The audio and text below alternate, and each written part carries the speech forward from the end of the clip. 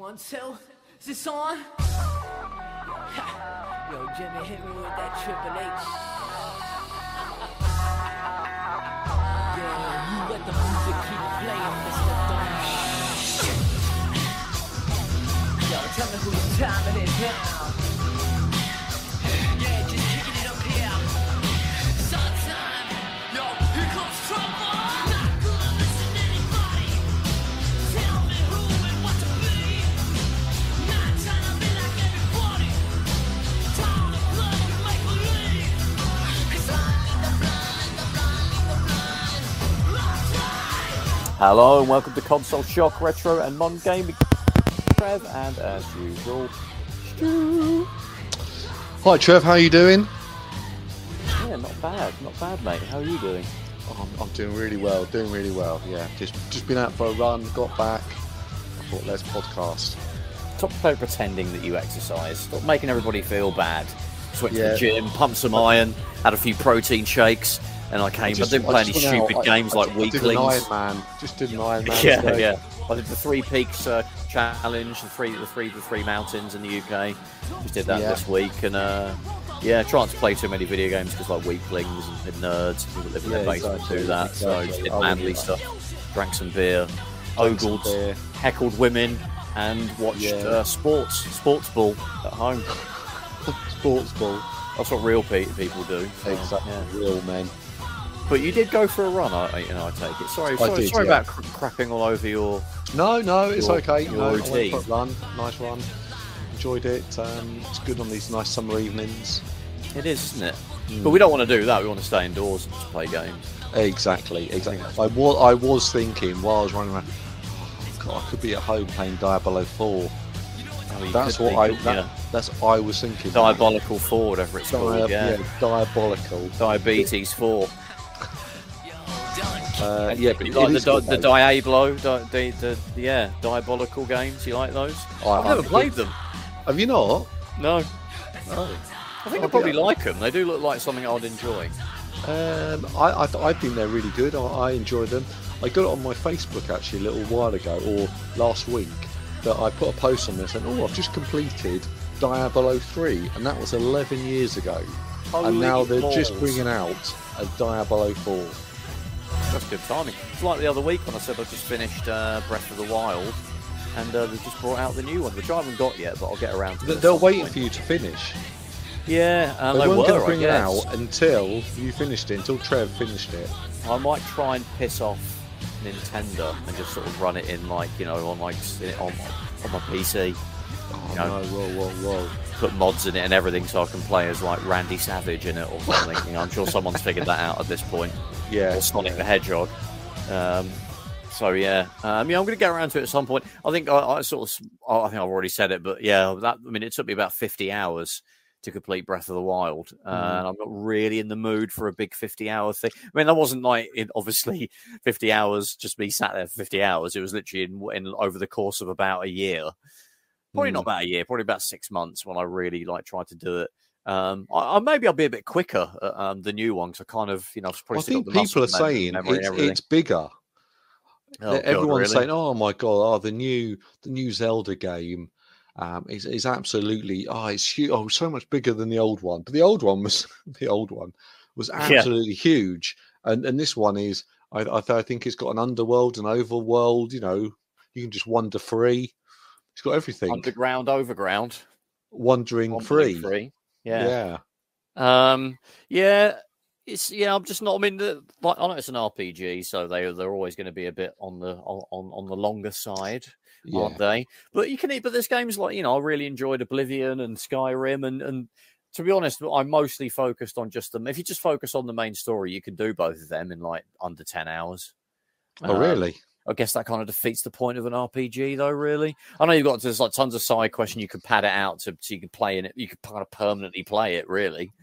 That's what I like about Diablo is it's just going around and not really following the story and just finding a little dungeon or going around and sort of grinding up my character, finding better things, and then doing a bit of the story. But from that point of view, it is good, but it seems to be a little bit harder than the third one, in my opinion.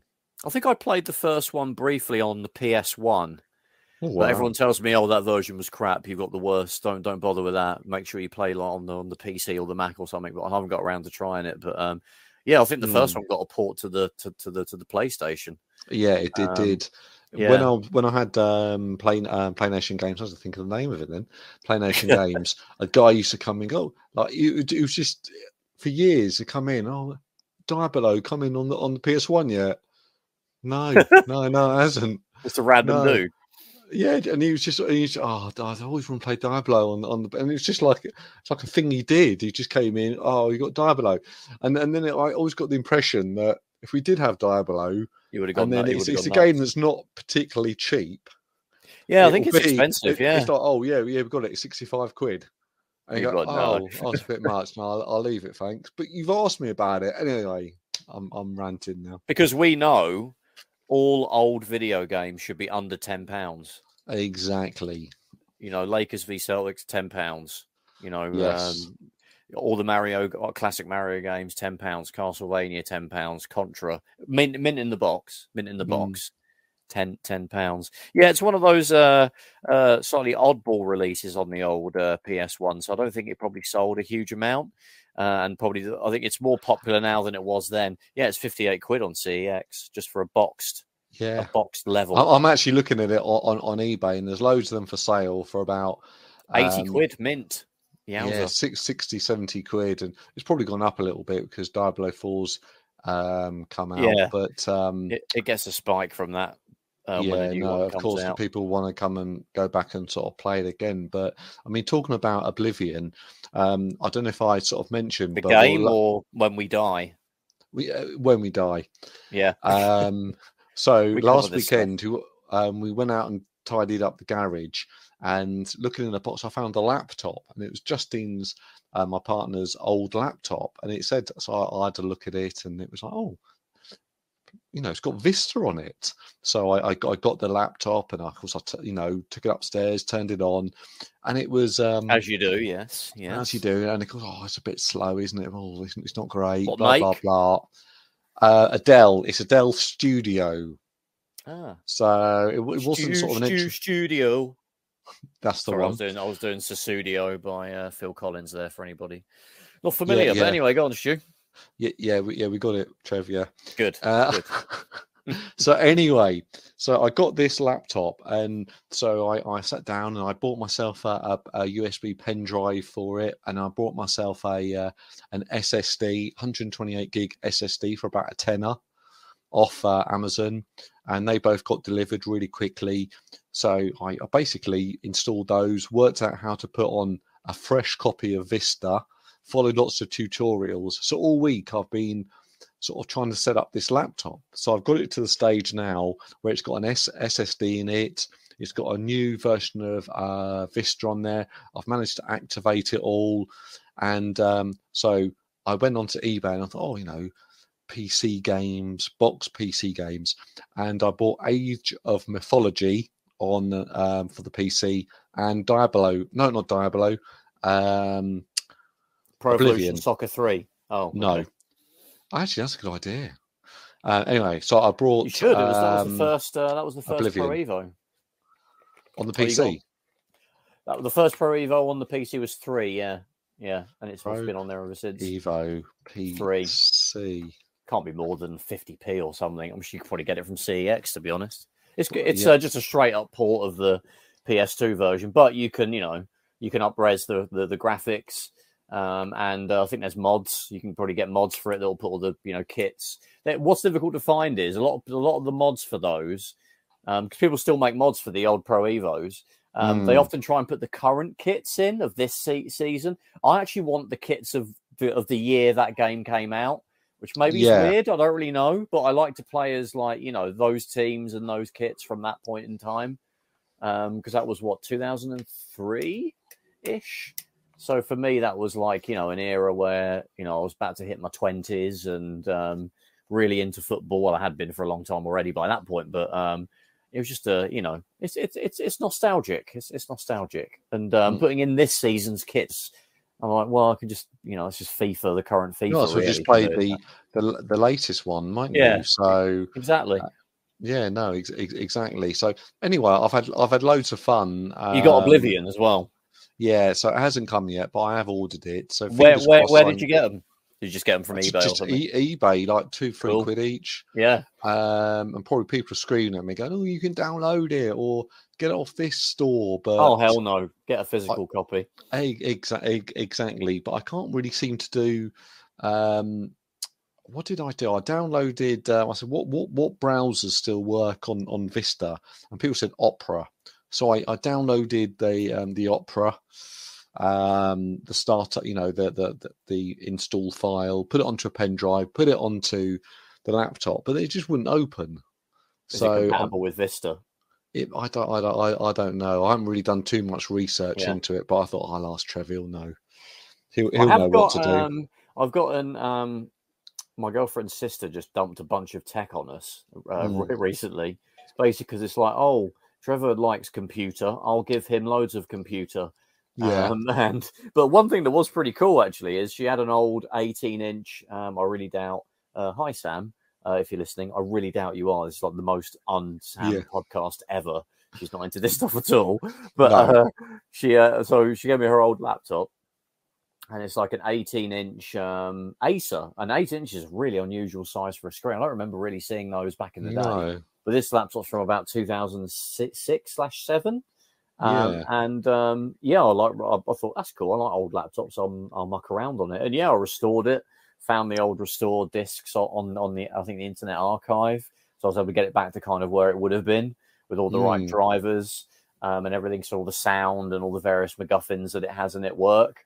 I think I only ended up putting a couple of games on it. I think I put Pro Evo 2008, which runs fairly well on it. And I can't remember what else, like some other random game of the era. But yeah, it's kind of a cool sort of little gaming laptop for sort of mid-2000s games. Anything after that, obviously you can't do anything new, but what operating system have you got on there? Vista, yeah. But I really enjoyed the process of actually setting it all up and things like that. I thought that was quite good fun. You can fall down with like things like drivers because there might be very specific bits of hardware in there, like the Bluetooth module, or there's like the keyboard lighting or something. That stuff won't just be built into Windows Vista. You would need to get. But normally, if you go on the Internet Archive, hopefully someone has uploaded like a disk image of the install disk that came with the laptop. And in the case of this Acer, it did, and I was able to burn it to a disk, install it. And I'm guessing. But saying that though, I've got a couple more questions, or one statement is actually, because it's a Dell laptop, the Dell website still had all of the drivers on. Yeah, Dell are really good for that. So, you know, 10 out of 10 for Dell. For I imagine in 10 years' time they'll still be on there as well. And credit to them for keeping those on there, because I just sat down, download all, put them onto a pen drive, copy them over to the laptop, and then I spent about 20 minutes unzipping them all, and no problems. And I managed to solve all of the conflicts that was in the device manager to get going. And I thought that was sort of really good. And the second point I was going to say, it's got 3 gig of RAM, and then if I think a 4 gig set of RAM is something like a tenner. But then to get an 8 gig set of RAM for the laptop, it's going to cost about 60 quid. Is it worth it? Having 8 gig on a Vista laptop from 2009, will that just be, that's kind of pointless, isn't it? I don't tend to be big into vintage laptops, apart from if I get just one handed to me on the PC side. I've talked about loads of times about I really love vintage Macs, and I love PowerBooks, but they're a bit easier to get up and running because the Mac OS install disk would have all the drivers for any Mac that they could be installed on. Because there's only a finite set of computers it's designed to work on, so all the drivers are on the disk. So you don't really have to worry about hunting down drivers. You just install a clean install of the OS, and everything will just work. Especially on like sort of late 90s, early 2000s sort of power books. So those I really enjoy using, especially the PowerBook G4. The titanium is my favorite like Mac like ever. I've sort of talked about. I've got a few of those lying around that I sometimes get out, and as well I've got a bunch of games installed on them, and a lot of the classic PC games I actually play the Mac versions of those if I want to have a kind of an original version of playing them.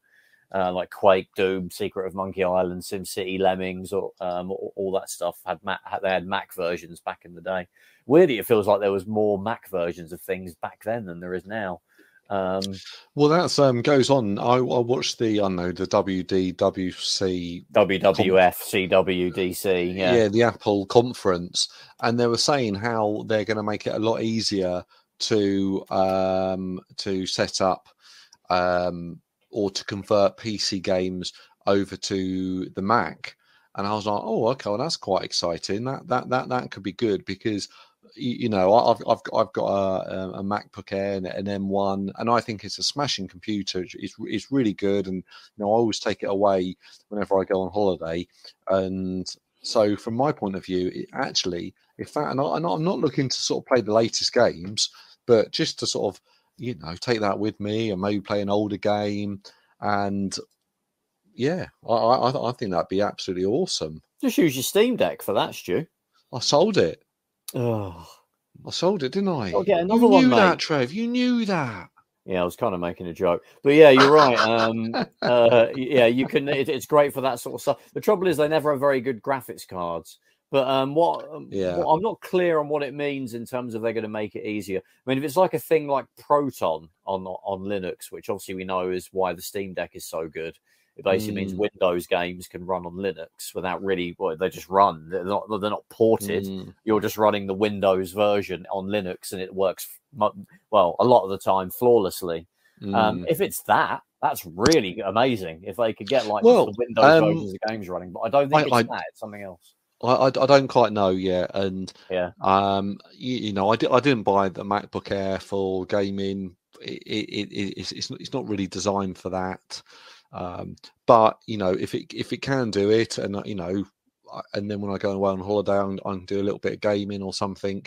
I think that'd be brilliant, and I'm all for that. So I think it's a real sort of positive thing. I mean, a lot of the time, one great thing actually about Steam, if you buy like a PC version of a game, a lot of the time you'll just get the Mac version as well. Like, do you? Yeah, I mean, I didn't really try and download Steam on a Mac for a long time, having already bought a ton of games on the PC. Then I sort of downloaded Steam onto my Mac for some reason. I can't remember why I did it originally. And a load of games that popped up in my library that worked on the Mac, like Tomb Raider 2013, Elite Dangerous, and a few others. And it said, that you can use the Mac version of these. So I didn't have to pay separately. They just make them available. I don't know if that's in every case. Maybe some games force you to pay again for the Mac version, but a lot of the time it seems you'll just be given the Mac version on Steam. I think really cool. For me, I downloaded Steam, and I could just play no problem. What was it? Counter-Strike, CS:GO. That worked. It didn't really work very well on my Mac, but you could download that and play it.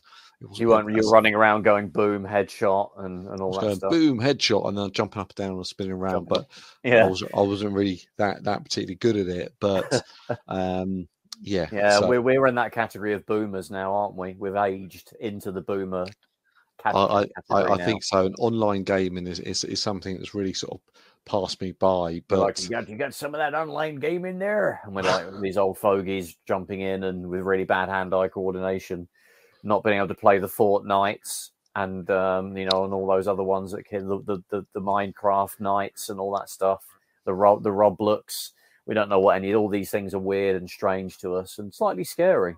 So yeah, really into the old man yells at cloud level now. We're going to stick to our good old Counter-Strike and FIFA and Call of Duty. That's a boomer game? Is that a boomer game? It is, isn't it? I guess. I think so. Yeah. So yeah, you can play those Mac versions if you get them. So I really tried to run any of those games on my Mac. No, I mean, I wouldn't really at the moment, and hopefully things will get better, and they'll port things over to it. But I think a lot of the time I didn't bother because the controller support was naff on Mac OS for a long time. But I think now you can just plug in. I don't think it is anymore. I think now you can like quite easily sync an Xbox controller and a PS5 controller. I think they work pretty easily now. But up until like a few years ago, you had to download all kinds of weird, janky third-party plugins. And you see that's what I'm not interested in doing. And what I found is that with the gaming on the Mac, the screen is it's a brilliant screen, but it's designed for video editing, and it's not designed for gaming. Well, it's like ultra high resolution, isn't it? So you can't run a game at that resolution. What was it? 100% color gamut, whatever people say. It's got all of the color gamuts, but it's got at least three of the gamuts. It's got at least 3 gamuts. Exactly, but it just hasn't got. How do you put it? It won't do over 60 hertz. You won't be able to run a game at the native resolution of the screen at a good frame rate. No, and sometimes games do run, but they're in sort of a window. Or you've got to run them at 720p, and that obviously has to be blown up to fit the screen, which is like mega pixel density, so it looks super soft and a bit a bit crap.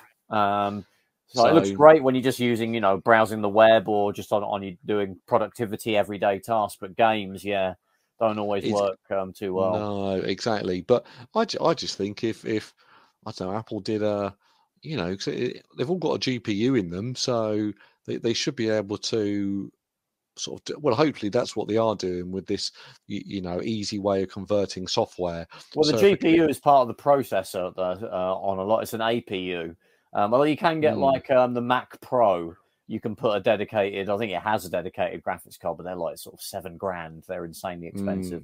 The other ones you're always a bit limited. I think you can probably connect an eGPU and have an external one if you do really want to run games. To be honest, it was you're not going to do that when you've already spent. So in my eyes, at my thing, I use a Mac for everything computing that isn't games. When I want to play a game, I'll whip out the Steam Deck or gaming laptop, gaming PC, whatever it is. That's strictly, will be in that 100%, Trev. And I just think if I had another sort of route for sort of gaming on a laptop, and I think it's got the power there because they did Resident Evil, The Village. That came out earlier on in the year. And I watched a few videos, and people said, "Oh, actually, this is really good. It performs really well. It looks good."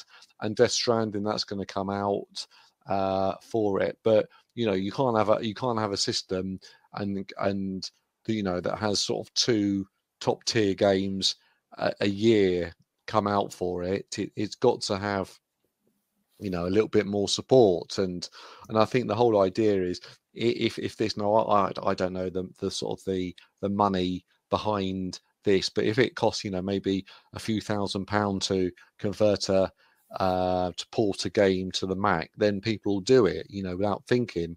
But if it costs they made it easy, but then it still costs hundreds of thousands of pounds, will we get the money back from that for doing it? And I doubt they will. Yeah, I doubt they will. I think the best solution is really a Proton layer type thing for the Mac, where you just run the Windows version via a compatibility layer, and it runs just as well as it would on Windows, and you can't really notice. That's what they have, isn't it? What's it called? The I can't remember. I was going to say Archimedes or something. Archimedes layer. It's when you do stuff that was designed for the old Intel. Oh yeah, that's called Rosetta, but that's Rosetta. Not really, but that isn't for running Windows. That's for running applications that are already for the Mac, but were designed to run on Intel chips. Exactly. So that's still Mac software that just runs on Intel, but having it work on the Apple chips. So we've got it's similar, but you would need something else to be able to run actual. I mean, God, you'd have to have. It'd probably be quite a difficult task because obviously PC games are designed to run on Windows and x86 processors, whereas the Mac doesn't have either of them now. But it's like it was back in the day with PowerPC. Macs had PowerPC and they had 68K before that, but PowerPC and Mac OS. Then we had an era where they had Intel, which was actually kind of cool because you could then dual boot a Mac into Windows if you wanted, and it would run Windows natively. And subsequently, you could just install games in Windows on a Mac. But now that's kind of gone. We're back to having, slightly niche CPUs, which are very good, by the way. The Apple what they call the M1, the M1, the M2, the M2 Ultra, Max Pro, all of those. They're really cool chips. And also their Y Max have great battery life and great performance. Exactly. Yeah.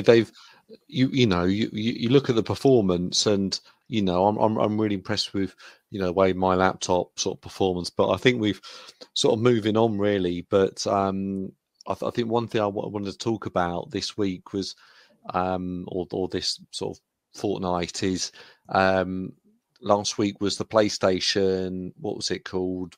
Showcase, the PlayStation Showcase, and they announced the PlayStation Q, and I thought it was amazing, but that's not the opinion that a lot of other people have. Are you being serious? You thought? No, I was, because for me, it's sometimes to sit down in front of the TV and to play a game. Well, actually, it doesn't always work with your lifestyle, because your girlfriend, your wife might want to watch the TV, or someone might want to play a different game on another system, or you just want to get away from things and sort of play a game.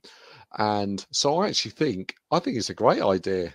I'm really impressed with it. You could just do that on your Steam Deck. I don't have a Steam Deck, Trev. Oh, sorry. I keep forgetting. Sorry. Trev. I sold it. I'm sorry. I keep forgetting. Oh, that's right. That's right. Don't worry. But you like it. You like. Yeah. Yeah. I think it's really good. I thought I'm impressed with it. So, and lots of people are making the link between that and you're turning your PlayStation 5 into a Wii U, and I actually really liked sort of laying in bed playing a Wii U game in another room, or on the sofa while my girlfriend was watching TV, and for me, I thought that was a really, really good feature. So I mean, what's your thoughts on it, Trev? Mixed, but leaning negative. But it depends on what. We don't really know how it's going to do what it does yet. Really, we know it's going to be streaming in some way. If it is like the Wii U, which was absolutely flawless with the way it streamed the video of the game through the pad, to the point where it felt just as responsive as playing it off the TV.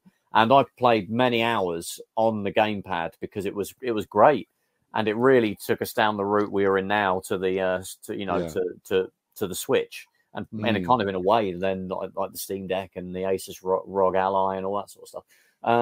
If it's like that, where the PS5 has some kind of technology in it where it can beam directly to the PlayStation Q, and you get a super stable, a seamless, lag-free way of playing your PS5 remotely, that is actually quite cool. But it has to be cheap enough. It can't be 300 quid, which I suspect it might be. It needs to be under £200 to make it like just in. So it's in that realm of a cool little accessory that a lot of people would like. I don't think it's going to be that cheap though, which will probably. I like to see £200, but they're going to want to have a good screen on it. They're going to want to have obviously the controller. Yeah, and I can't imagine I have too much. I think it has a place. It has a place if it does do that exact Wii U like functionality, but if it turns out all it's actually doing is, the PS5's talking to your internet, and then your PlayStation Q's talking to your internet, and it's passing the video over your internet into your PlayStation Q, introducing all manner of issues that can arise through doing it that way. It's not really any better than the solutions you've already got just to plug your phone into like a backbone, I think was the accessory that came out. It's like a PlayStation sort of similar controller. It's just basically a glorified backbone, or you don't even need you could just get any old, pair of PS4 or PS5 pad to a phone, go on the PlayStation app, and you can just stream your PS5 that way. He's not really offering anything more than those solutions, which are a lot cheaper. If it is just that and it needs the internet to do what it does, it's pretty much a waste of time, in my opinion. I think that's a good point, actually, because I was going to say, yeah, well, surely I think in the people talking about it, they were saying, well, actually, it's going to have to be connected, to your Wi-Fi. So then it'll be, as soon as you're out of your range of your Wi-Fi, or just the signal goes crap, but it's got too much loaded on the Netflix and stuff. Exactly. If someone else is watching Netflix and someone else is downloading something, and then it could just, it'll make the experience go to crap. Exactly. Yeah. So it'd be interesting to see. Yeah, how it works, and I think we need. But let's say, in my opinion, if it works, as good as the Wii U, if not better, then I think it's a good idea. Is it for everyone? No, it's probably not. But I think it will do well, and you can quote me on that in a year's time and go, "Oh, Stuart, you said that'll do well." Whoa. Oh yeah, we will. Believe me, mark hold me to it. Mark my words. But yeah, if it's literally like we've speculated, if it works like the Wii U and you get a seamless video stream to this pad tablet thing, controller, whatever you want to call it, then then it has a little niche place. It won't be for everybody. And it has to be under £200. If it's more than that, and at the end of the day, it's just really passing your PS5 through the internet and then landing it on this pad, then it's no better than just using your phone and a controller to do that. Obviously, you'll be able to go on PlayStation Now and stream games on it as well, which will always be limited by the internet and everything. I don't think it's just, there's some people saying, it's just going to do that and nothing else. You might not be able to stream I'm pretty sure it is, you can stream your PS5. But it really depends. I personally think there's no one's really asking for this. I don't think they were ever going to. Some people were saying, it was going to be a new Vita or something. I don't think that was ever going to happen. I can't see them ever making a handheld. No, I'm not sure that's the way things are going. I think the Switch has got that tied up. I think the Switch has got that. Yeah. Yeah, the only competition is going to come from the Steam Deck, the ROG Ally, that sort of family of products. That's where that's gonna. We speculated before, like Xbox might produce something. Before we saw a Steam Deck or anything. I think now they'll just lean on the PC handhelds. They'll just be like, you want to play like Xbox games portably? Yeah, just grab Asus ROG Ally or whatever one they want to throw their weight behind. But get Game Pass. You can play Forza Horizon. Latest Gears of War. It's done for them. Yeah, you've got all the same Xbox experience. You can achievements like on Xbox Live. You could do all of that on just get whatever Windows gaming handheld you want. Hopefully, Microsoft will make that streamlined Windows handheld gaming edition, which would make it a lot more like a Steam Deck. And then you'll basically have a portable Xbox with the advantages of a PC. So I think they'll lean on that as opposed to making an actual, squeezing a Series S into a handheld. I could be wrong. I think it'd be quite cool if they did try and do that. But with the amount of PC and also Sony can do that, right? They've Gears, God of War, T-Lu, Uncharted, Ratchet and Clank. Now they're making PC versions of those, so they can. Don't forget, The Last of Us. T-Loop, because it's got part at the end. You can. So if people are saying Sony make PlayStation Vita 2, they'll be like, just get an Asus ROG Ally, download the PlayStation games have made for the PC. There you go. There's your Vita 2. I think that they've kind of covered those bases really by releasing the PC versions of games. And you could play Spider-Man, the PS4 game on the Steam Deck, and it runs great. Not so much T-Lu and and some of the more recent ones, the Asus. I'm hoping the Asus will be a bit better with that. But I don't think there's no chance either of them are going to make a handheld. And like you say, Nintendo have got the dedicated handheld console area. They've just cleaned up completely. I don't think anybody could really step in now. Which brings us to the future of the Switch. Well, that's it. And we've been sort of threatening to talk about this for sort of weeks, and it always comes up in our sort of our chats on WhatsApp sort of prior to it. But yes. I mean, I think for the last 3 years, the internet's been talking about, there's going to be a new Switch, new Switch, and then we had the the Switch Lite, and then there's going to be a new Switch, so we got the Switch OLED, and I think I mean people rave about the OLED and say, it's an amazing screen, better battery life, but from my point of view, is I think now's the time for the Switch to get an upgrade, but it's got to be. Let's not rework the wheel. It's really got to be the same sort of piece of kit which performs very similarly. It's got backwards compatibility, but just has a lot more power. That's what I'd really like to see.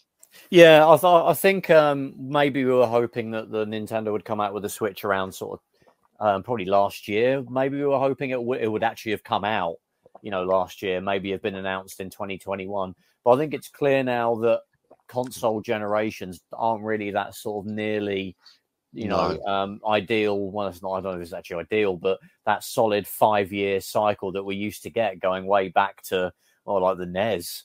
The NES had a 5-year run, then there was a Super Nintendo. Obviously, they did go beyond that, but obviously that was when they went into the kind of the gaming console retirement era, where they'd get a trickle of releases and then they would just stop.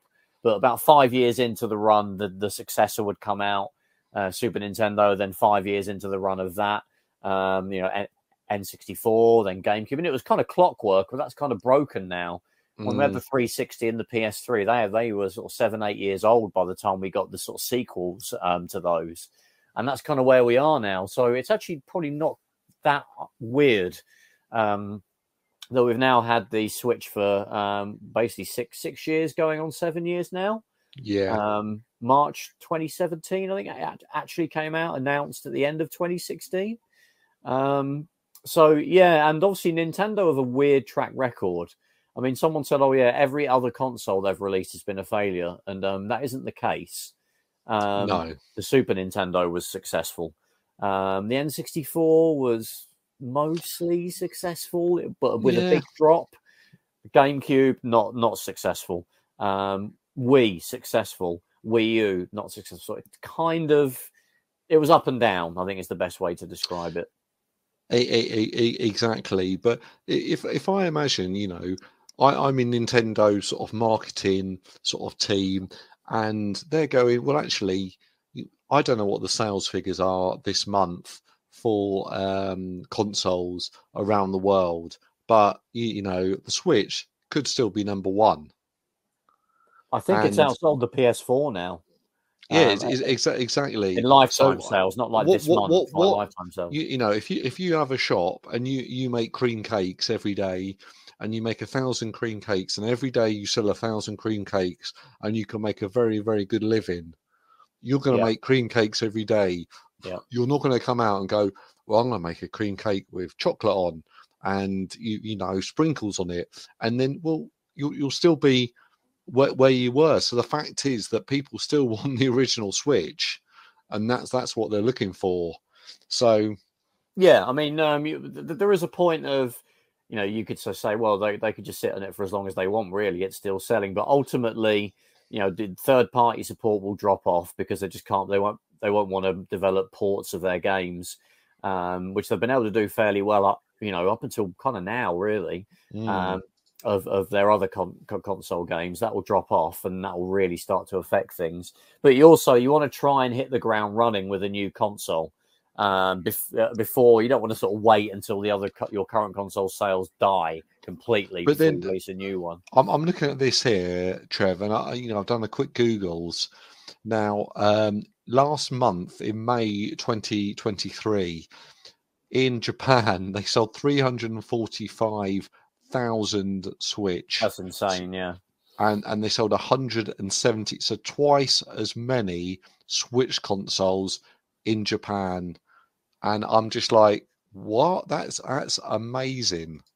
I think it is amazing, and it will continue to sell fairly well for the next couple of years, I would say. But yeah, I think it is important to consider the third-party support, because up until now they've been able to do fairly, good ports of PS4 and Xbox One games. I don't think they've really attempted to port any next-gen exclusives. But they've been able to, the Switch is just about in the realm of the PS4 and the Xbox One, that it could handle those with compromises, which has been great and has meant it's got this insane amount of third-party support. And people have been, there's a huge group of people. A lot of people just say, oh, people just get a Switch for Mario and Zelda. They don't. There's plenty of people that just want to play Doom Eternal, and third-party games that are in a handheld. That's a real unique selling proposition. Okay, now I've got Steam Deck and things, but up until then, it was the only way you could do it, really, which was awesome. Better take handheld versions of those games. They've obviously subsequently we've now got things like, Assassin's Creed and other collections of games that were restricted to, home consoles. You can now play anywhere. But like I said, the longer time goes on, then the further away it gets from the current gen, which it already is at that point. Third parties won't want to try and shoehorn a game. And I think some of them just simply like the Dead Space remake or something, or Callisto Protocol. I mean, they're not on the Switch. They probably never will be. But no, you wouldn't be able to make a Switch version. No. It would fundamentally break the game to try and shoehorn it in there. So that will start to drop off. So they do need to introduce a follow-up that is closer to the PS5 and the Xbox Series to be able to keep that third-party support and make it easy. The third parties don't want to start making baby versions of games like they would for the 3DS. You'd get like Ace Combat Assault Horizon for the Xbox 360. So for the 3DS, we're going to make Ace Combat Legacy or something, which is actually a different game. So they've got to, I think a lot of the time they would get they would subcontract it out, wouldn't they, to another studio to make a handheld version. They can't be asked to do that sort of thing anymore. They're like, oh, you know what? Let's just try and let's just put our actual game on that handheld now, because we can. It's powerful enough. Saves us, faff around coming up with another game. And they're used to that now. So it needs to be within the realm of the PS5 and the series. I don't think it'll be. I think if it does. It should be announced this year, but I think power-wise, it will probably be around the Steam Deck. I would say maybe a touch more powerful, but I don't think. I think that's where it's got to be, because it's got a price point. Yeah. It's got to hit. It can't be. Oh, let's make it the most powerful thing ever, and then it's £700. That won't work. No, yeah, exactly. With the Switch demographic, the Nintendo customers. It's got to be, £300 max, and I think what people are looking for, they're not looking for PS5 gaming in their hands. They're not looking for 4090. They just want a little bit of a steroid injection into it, so you can play. They can bring out. Yeah, Dead Space remake and Callisto Protocol. Exactly. Yeah. So, and they're not going to be completely sort of nerfed versions of games, because I mean, we're both big fans of sort of Digital Foundry, and sometimes they do. Oh my God! Here's a version of something or other that's been ported to the Switch. And oh my God, you've got to see these textures, and it just looks awful. And they're just like, oh God, they're struggling big time now. Maybe these games on there. And what was it? They reviewed a game and they said on the back, it was 20. It was called Cinema Mode, 24 frames a second. Oh yeah. And it was like this. Oh, this is a positive thing. It's got Cinema Mode. And no, you don't want cinema mode. That means 24 frames a second. You want 60 frames a second mode. That's something that you should really sort of shout about. Yeah, I And, can't remember the name of the game. It was like some I point can't and click remember. adventure game, wasn't it? It was on PS4, and they've suddenly it's come out on the Switch. Yeah, Exactly. yeah, yeah. So I was a little bit like, oh god, that's they're really sort of clutching at straws, and then there were sort of racing games, and they were sort of pausing it, and the almost the by the side of the road, the bushes just looked like sort of just like balls, really. Yeah, like trees with like no like leaves on them because it just they can't render them. Yeah. No, exactly. Maybe when you're racing down this country lane really quickly, well, actually, you don't notice these things. So, oh yeah, great, that's not a problem then.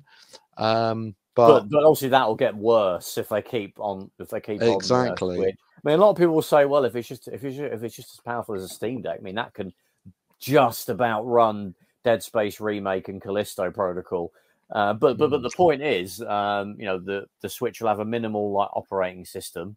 It'll be sort of so you'll be able to sort of program and the teams that port these games, they'll be able to really they know exactly what the spec of the Switch is, so they can really make a perfect dedicated port of Dead Space Remake that will run on the Switch at the most maximum performance it can get, whereas running the general Windows version of Dead Space on the Steam Deck. So maybe it'll be okay, maybe it won't. You don't have that gamble or that issue with a dedicated console port. So I think 100%. Yeah, you're absolutely right. So I like to see it come out with what's it? Is it NVIDIA? What's the name of the processor of the Switch? I can't remember. The Tegra, yeah. Tegra, yeah. So like the latest, Tegra processor, so it will still be able to sort of play the old games. So then it will just be sort of like an upgrade that people will get. But then actually, on the other hand, talking about the Switch is, we talked earlier in the podcast about Tears of the Kingdom. Now, at the end of the year, that's going to win all of the Game of the Year awards. That's going to be the best-selling game of the year. It's going to get everything, okay?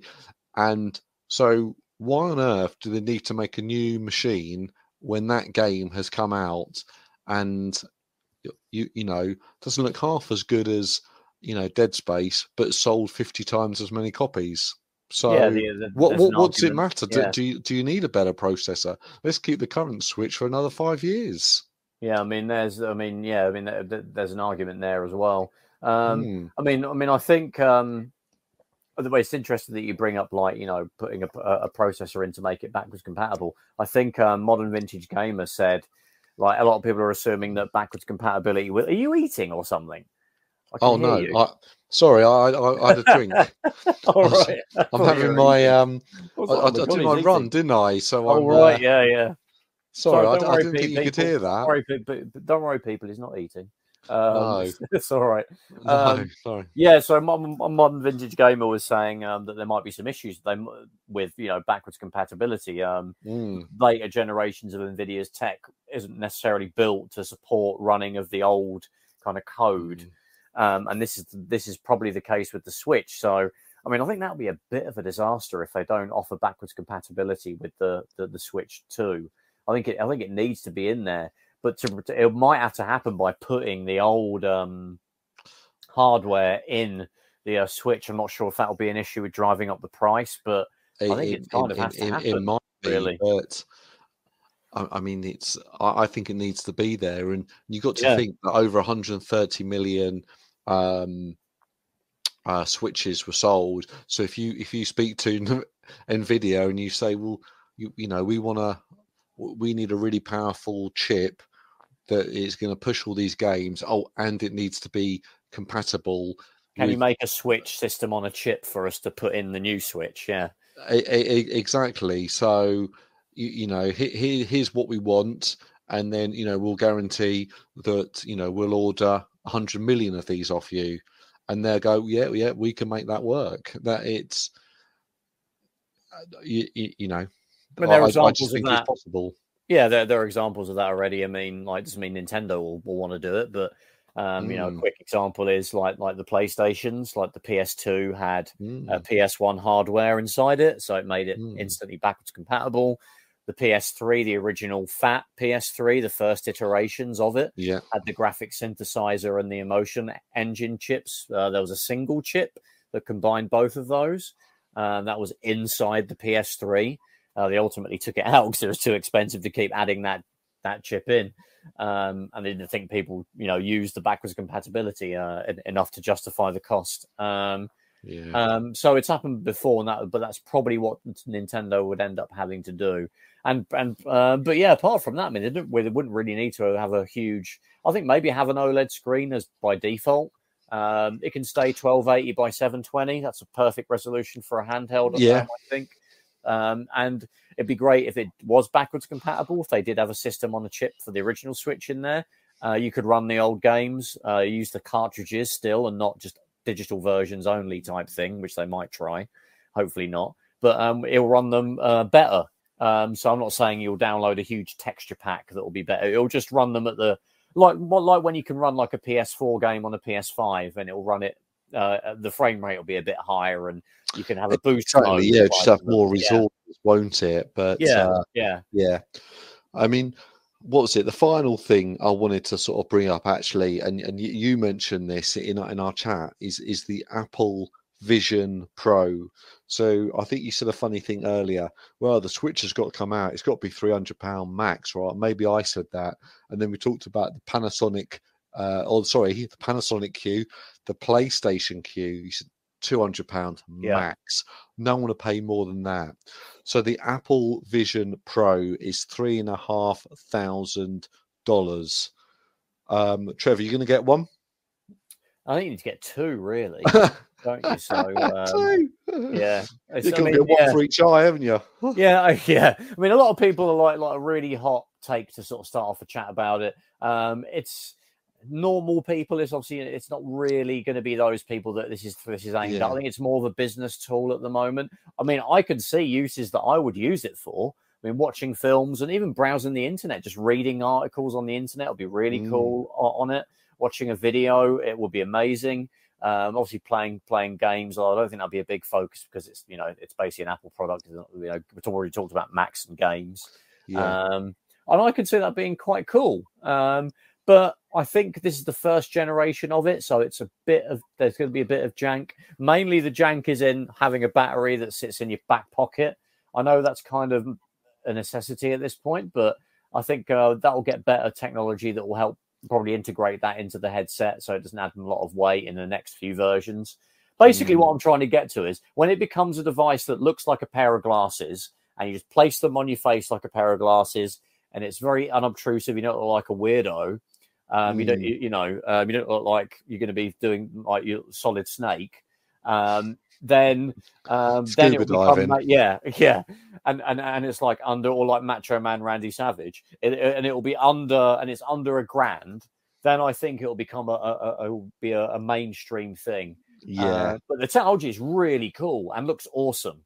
But yeah, $3,500. I can't see many people going for it. No, I think it'll be one of those things that it will sell very well in the California elite. People will all buy it and try this on. It's really good, and huge rich Apple fans and like people. So I think it will have a market. But I think their sales aspirations are going to be, we want to sell 500,000 in the first calendar year. That'll look really good if we sell 500,000 of these items when they probably sell 400 million phones, a quarter or a year or whatever. They're not there. I don't think they're making it. Won't happen at all at that price range. They're not making it to make money at the moment, or for huge volumes. Exactly. I think they're going. Oh, well, actually, let's see if we can be the first in. Let's see if we can make this the future. And I'm not really a big fan of VR, and I appreciate this isn't VR. is something Augmented different, reality type folk thing. Yeah. So part of me thinks, oh God, wearing a headset, and I think if I was a multi-millionaire, would I mean, if I I buy one? Maybe not. I probably would if I had crazy amounts of money to throw away, just because I can see uses where I would use it, but I just can't justify that sort of money. If it was under £1,000, I think it would sell like mad. I know people on like snobs who are like the people that just hate Apple because everything they make is expensive and therefore crap. Loads of things are expensive. In Ferrari, why can't Ferrari make a 10 grand car? It's just the idiots that buy Ferraris. Well, people are into that stuff; they'll pay it. Same with Apple. So a lot of those people are, just kind of turn their nose up to it. But if it was under £1,000, the exact same device, I'm not saying like a cheaper version with lots of stuff cut out. If there was some way they could make it under £1,000, I think it would sell like mad. Because people, people would just like try it out, and I think you could see real world uses for it, like the iPhone or the iPad. A lot of people thought that was pointless. The iPad, they thought, oh, it's just a giant phone. Who wants that? Look at that. It's like it's taking so over the world. I remember when the iPhone came out, and I went to the pub, and someone said, oh look, I've got this iPhone, look what it can do. And he had some app, so he looked like he was drinking a pint when he lifted it up. And I was like, oh right, that's great, isn't it? Yeah. And I was like, I was really not impressed. I thought this is a load of rubbish. And I've had an iPhone now for like 10 years, and I probably wouldn't get a different phone. I'm very impressed with it. So it's potentially in 5 years' time, once I think we've got to see this is the test. This is the beta version. This is like the minimum viable product, that's feature complete. But it's not perfect at this point. But we want to throw it out there because we're going to make better ones. Yeah. Exactly. This is where the 500,000 people that are going to buy it.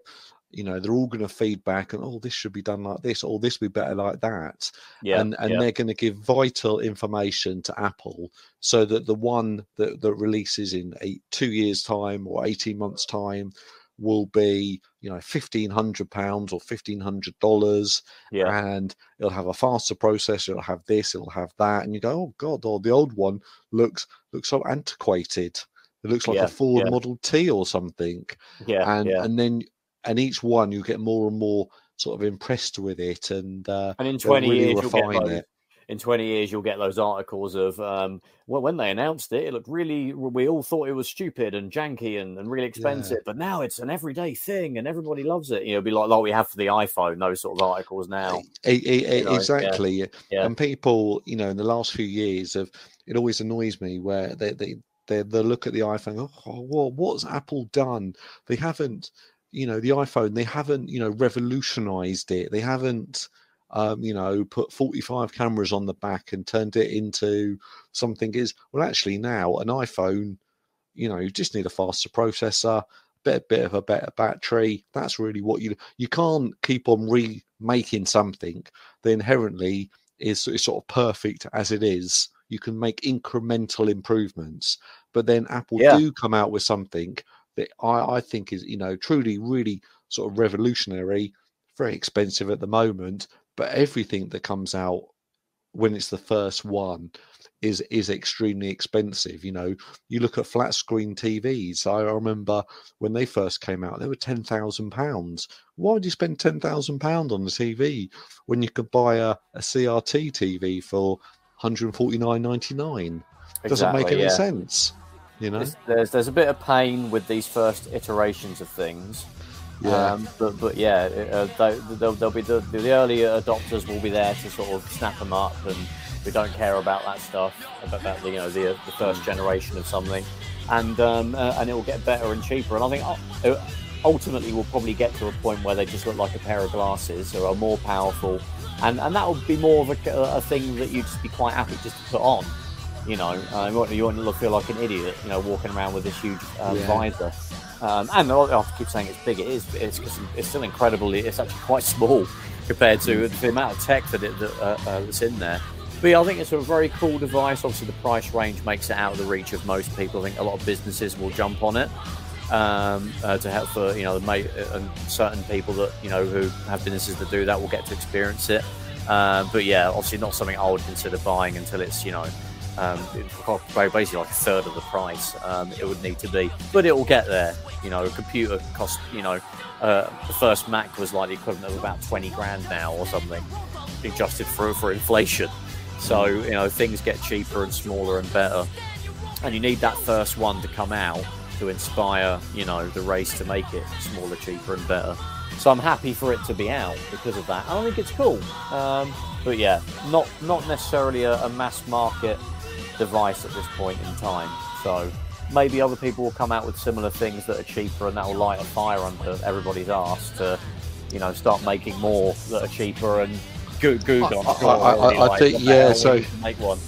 I think in the next 6 months, Samsung are going to come out with one. Yeah. So I mean that's usually the trend, isn't it? So yeah, we need this to happen. That's our little chat about that, and I think we've come to the end now. So, Stu, where can you find us on the interwebs? We're all over the interwebs. So we're on the YouTubes. Search Console Shock. We're under Twitter. Search Console Shock. Facebook. Search Console Shock. And you can find us on any podcast client. So Apple Podcasts, Stitcher, Spotify, plenty of different podcast clients. We are all over there. Well, thanks everybody for listening. Me and Stu are going to go off and troll people in the lost football grounds of the United Kingdom Facebook group. No, we don't do that, Trev. We don't do that. No. Yeah, we have different opinions. Thanks for listening, everybody, and we'll catch you in the next one. Take care. Take it easy. Bye-bye.